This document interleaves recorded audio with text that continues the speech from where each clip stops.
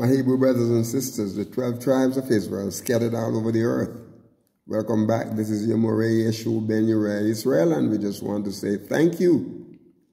Thank you for your subscriptions. Thank you for your likes, your comments, and thank you also for your prayers. And we're still in Psalm 10, and in the last session we were in verse 12, and we did not quite complete the verse in the studies. So we want to look at the verse again. In verse 12, it said, "Arise, O Yahuwah, O Elohim." It said, "Lift up thine hand, forget not the humble." All right, and look at the word hand there, because the word hand is a very, very important key word. Yahuwah's hand. The psalmist here is asking Yahuwah to lift up his hand. Okay? And just don't forget the poor. Lift up thine hand and don't forget the poor. The word hand here is the word, the Hebrew word yad, yod and dalet. And the word here is basically, the part of speech is a noun, and is in the feminine gender. I don't know why it's placed in the feminine gender, but that's what they said. And the transliteration is yad, and the spelling, the phonetic spelling is like saying Y-A-W-D, yad, and it means hand. The word means hand, and the origin is, the primary root, and by definition of the word it is amount to hand. And hand can do a lot of things. It's an exhaustive study, and this word studies here is because can abandon, can able. The word hand here is dealing with Yahuwah. Is able, my brothers. Addition is affordable. He can do it. Lift up your hands, and so he can lift his hand for or against. For or against, like against, or he can, for allegiance, along, alongside. His arm is around to assist, assuredly, authority, also banks, because, become, beside. So it's like asking you to stand and to walk alongside us, beside us. Okay, boldly. Bordered, your hands, has to deal with, bounty, in giving to us. Care is in charge, my brothers and my sisters. Coast is command. Consecrate. It controls. Courage. Depth. Custody,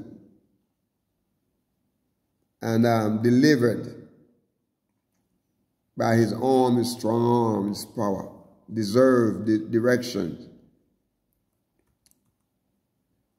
He can do it. It encourages. It gives us enough, my brother. Entrusted. His face, fierce,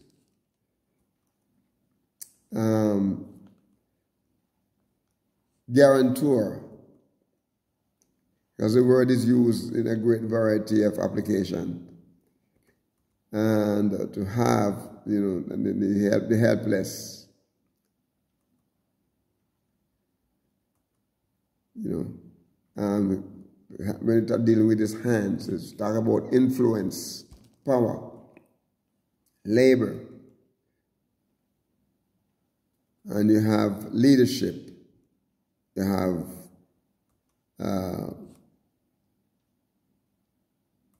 courage, means, much.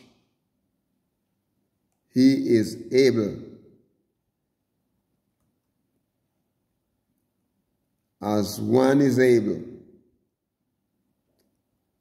Next, the occasion is ordained. He pledge, possession, possesses, he prepared, reached, and so on. Representative is rules, service. And so, my brother, is such great variety of application with that word. Okay, look in verse 13. I want to look in verse 13 with me. He said, "Wherefore doth the wicked contemn YAHUAH, our Elohim? He has said in his heart, thou wilt not require it."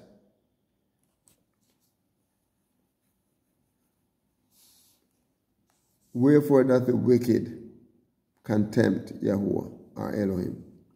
He has said in his heart, thou wilt not require it. I want to look at the word contempt there. Because this word, my brothers, my sisters, is a word where, it's like they want to challenge. You have the idea of, the connotation of challenge. The word is not to spurn at, to treat with contempt. And this is what the enemy does.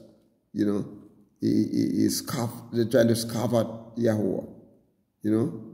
The word ne'at. Look, it is nun, aleph, and nun, aleph, and pe. Nun, aleph, and pe. It has the our nun, aleph, and Sadie. And is a part of speech, neats. And naats, to spurn at, to treat with contempt. In the exhausted concordance, the word also is a primary root, and the definition is to spurn at or to treat with contempt. Blaspheme, blaspheme, or to despise, or to be despised, given, reject, spurns, and this is what the wicked person does, the enemy, He tried to despise those that are walking with YAHUAH, and you want to blaspheme against YAHUAH, and so on. But based on his word, my brothers, my sisters, based on his word, he's not going to be successful. He is not going to be successful in his plan. All right, look in verse 14. He said, thou hast seen it, for thou beholdest mischief and spite, to requite it with thy hand. The poor committeth himself. The poor committeth himself unto thee. Thou art the helper of the fatherless. So here we see in verse 14 is that YAHUAH has seen it. The psalmist is saying that, you have seen it. Thou hast seen it. For thou beholdest the mischief and the spite. The mischief and the spite of the enemy. And YAHUAH, no, he's not sleeping. He can tell, he can see. And here the psalmist is full of assurance. Because if the poor committed himself or entrust his life into YAHUAH's hand, then he know for sure, the psalmist know for sure, that YAHUAH is not going to let him down.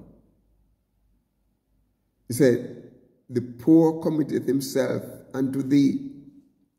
And then he reminds YAHUAH, said that you are the helper of the fatherless. The enemy is not going to help. The enemy is not going to do anything good. Nothing positive, my brothers and sisters. And when he does something that you think is positive, all he's doing is trying to bring you in. Try to bring you into his net. He said, the poor committed himself. The poor and needy committed themselves. They entrusted themselves. They entrusted their lives to YAHUAH. And then he said, you are YAHUAH art the helper of the fatherless. Praise his holy name. My brothers, my sisters, if you're fatherless, just remember to trust in YAHUAH. He promises that he will never leave you nor forsake you. He is your helper. In verse 15, he said, break thou the arm of the wicked, and the evil man seek out his wickedness till thou hast found none. So break.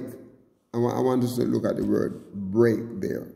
Break is shabar. To break in pieces. To break or to break in pieces. And the word is shin, bet, and resh. Shabar.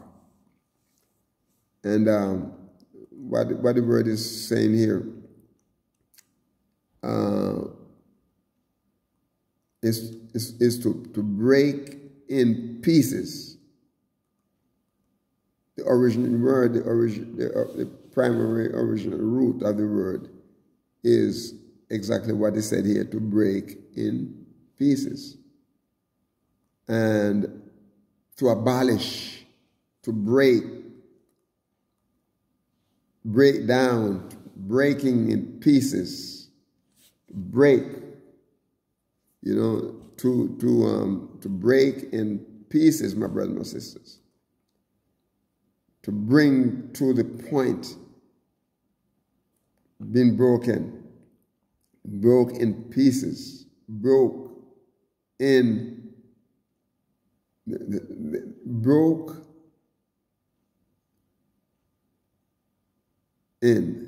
pieces, broken down, broken off.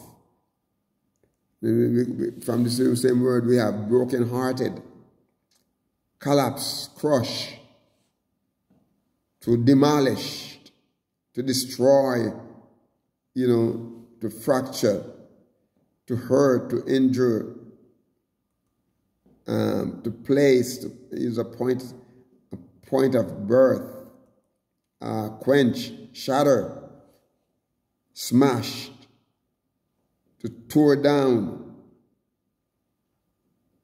to be torn. And so, my brothers and my sisters, it is important for us to see that. It is important for us to see that YAHUAH is able and is standing on our side, by our side, and always going to remember, that we have committed ourselves to Him, and that He's not going to let us down. I want us to look on the word. There's another key word there, evil. The word evil is Resha. Resha. And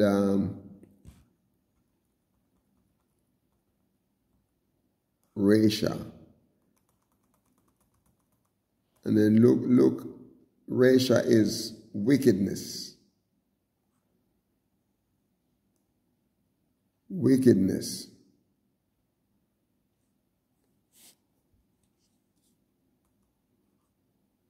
It is the word Resha. The Hebrew word is Resh, Shin, and Ayin. And the part of speech is known and is the masculine gender. Transliterated word is Resha or Resha. And definition, wickedness.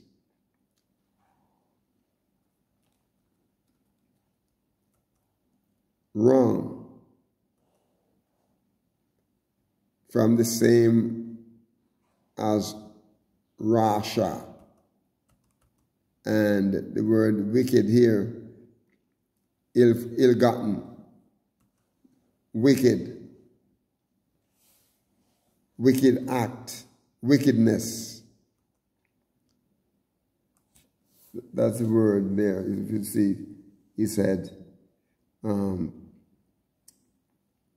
break thou the arm of the wicked and the evil man. It says, seek out his wickedness. It says, seek out his wickedness till thou find none. That means dismantle his wicked deeds. And in verse 16, he said,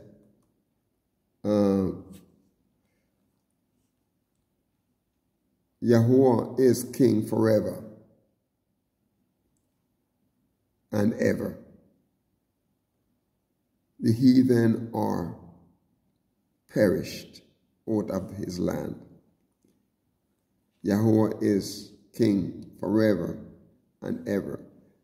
The heathen are perished out of his land. And we're going to stop here, because if we continue, we're going to go over the time, because we have